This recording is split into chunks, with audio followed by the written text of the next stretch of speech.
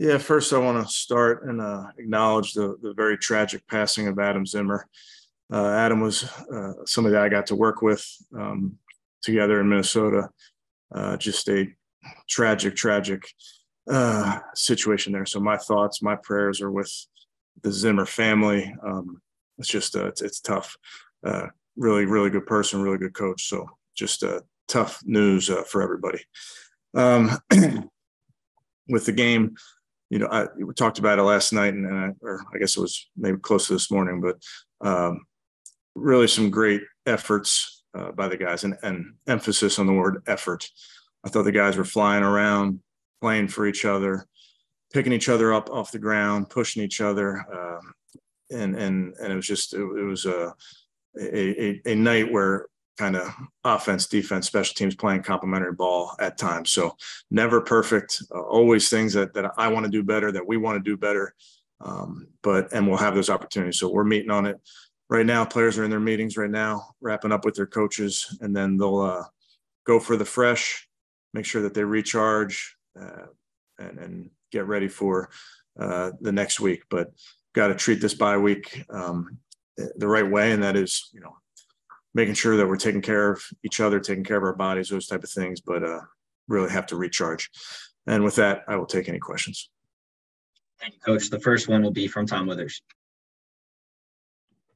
Thanks, Rob. Thanks, Coach. First of all, very sorry for your loss. It's terrible. Hey, as you guys try to get to the other side of hard, has been mentioned a few times, Jacoby last night was talking about the play a few weeks ago where he made the bad decision against the Chargers, and last night in a similar spot, he did the right thing, maybe other than extending the ball at the goal line. How indicative of that, Kevin, is just your team as a whole, that guys are kind of cleaning up their mistakes and learning and not making them again? Yeah, I think you're right, Tom. I think these games are one-game seasons, as you know, but you also you're trying to get better. You're making mistakes so that you can correct them and not make them the next time. And the season has its ups, has its downs. We get all that, but we are so focused on the moment. And last night I saw our team very, very focused in the moment, making sure that we were going to do anything in our power to come away with victory. And that has to be your mindset every game. And that's what the NFL requires. If I could sneak in a quick injury update, anything new on Denzel? And then what about David, Wyatt, and Jeremiah in terms of them coming back out off the break? Yeah, nothing new to add with Denzel. And all those guys, I would tell you, are progressing. They're all heading in the right direction. Again, this bye week is helpful that they can use these extra days, but all progressing. And I'm hopeful on those guys. Thank you, Tom. Next up is Mary Kay Cabot. Yeah, Kevin, even in seeing like the trade of Chase Claypool today and what he got and what they got in exchange for Chase, just wanted to ask you again, a little bit of a follow-up on Amari Cooper and what has he meant to you guys, and how fortunate were you to be able to land him the way that you did and what he's been able to contribute? Yeah, I can't speak to that. I'm not aware of that one, Mary Kay. I just got out of a meeting, so I'm sure you guys know what's going on around the league. But for us, Coop, he's a big part of what we do, and I think he's a big part of what we do on the field. He's a big part of who we are in this building, on the practice field. I enjoy watching Amari work. I enjoy watching him and the quarterbacks work together and rhythm up and talk about different routes. And he's a consummate professional. And he's a talented football player for his size, the way he's able to come in and out of breaks. He wins downfield, can obviously win at the line of scrimmage, tracks the ball well. So, I really great player. I think that's the obvious part. But he's a really, really, really good pro. Thank you. Thanks, Mary Kay. Let's go to Scott Patrick. Hey, Kevin, going back to Tom saying that Jacoby flashed back to that Chargers interception as he's scrambling, does it amaze you at all that would flash through his head, or that it even can when things are moving so fast during a game?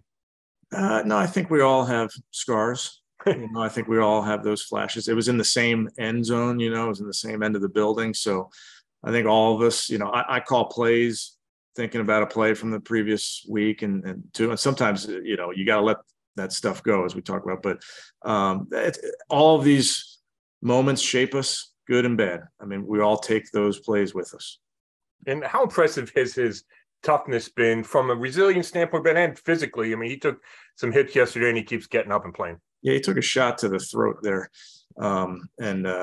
He's a big man in the NFL. You know, you're playing that position. You got a lot of guys closing in on you, but he and all the quarterback sneaks. I mean, those are shots on the body and those type of things. But he takes care of his body, and he's always going to give this team everything he has.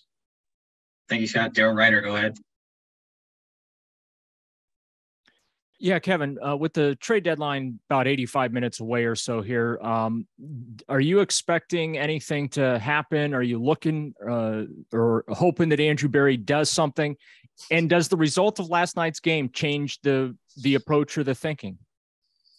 I just got out of meetings, so I don't know. Haven't seen Andrew in the last couple hours.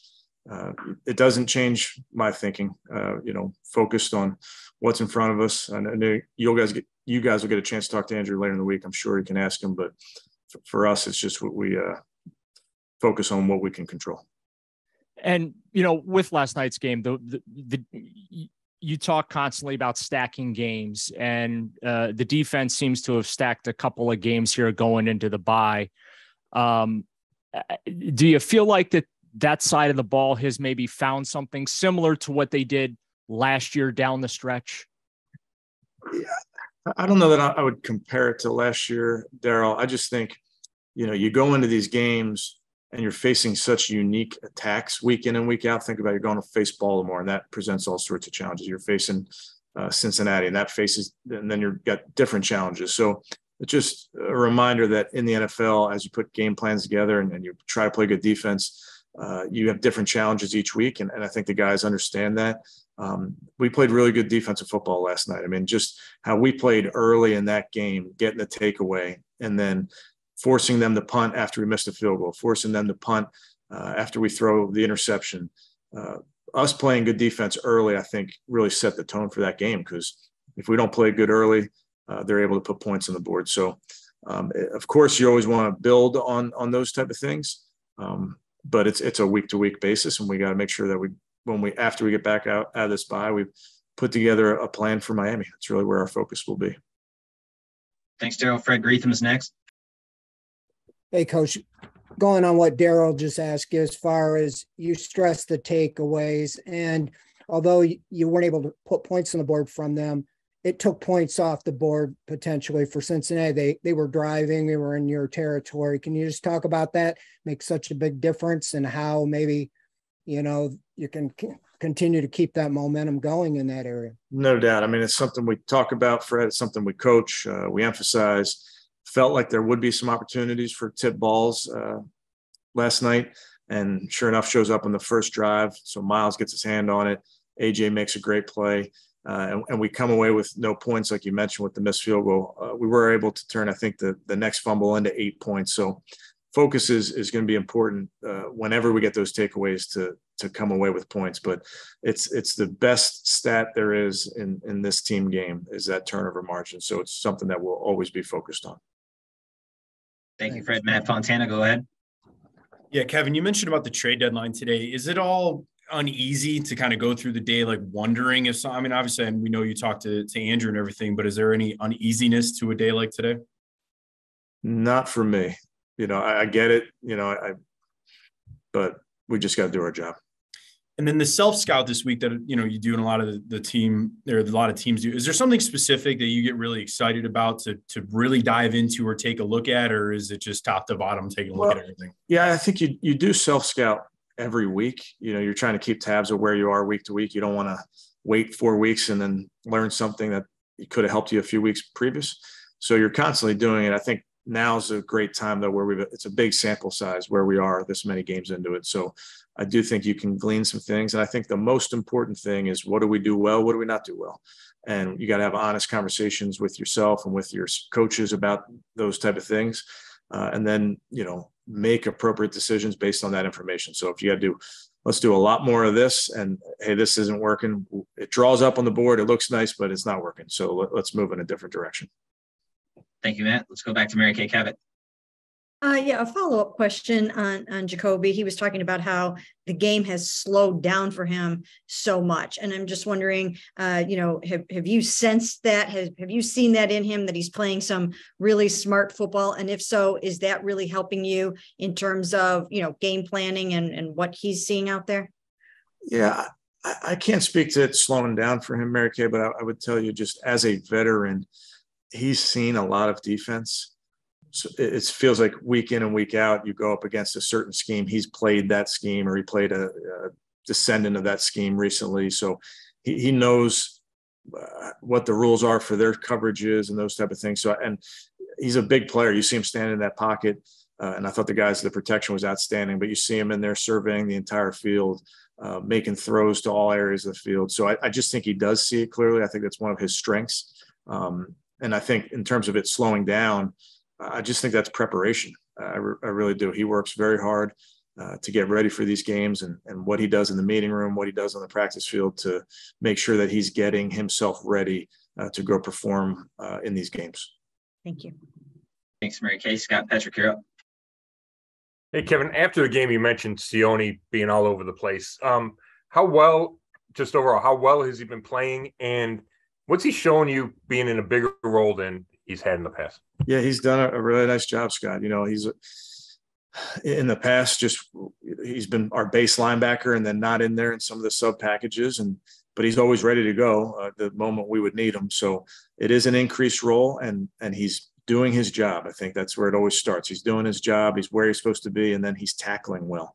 There were a bunch of moments where they were checking the ball down to their running backs, and he was right in position, got him on the ground. A bunch of the guys. John Johnson had a couple of real nice open field tackles. So that was a big part of it. I did think, that was probably our best tackling game of the season. And Sione played a huge role in that. And, I know you're 1 week at a time, but can you kind of quantify just how different it feels going into the bye week, coming off a win, especially one that stops a 4-game losing streak? Quantify it? Yeah. Or, I don't know. Explain it. How's it feel? The difference in the building today, if you had 5 losses in the bye week. Yeah. No, it's listen, you're battling, as you know. These are nobody likes the feeling when you lose.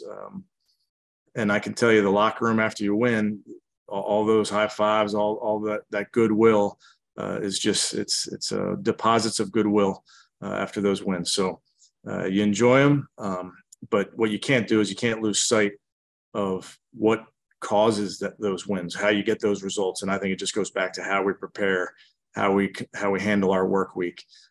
So yes, feels better today.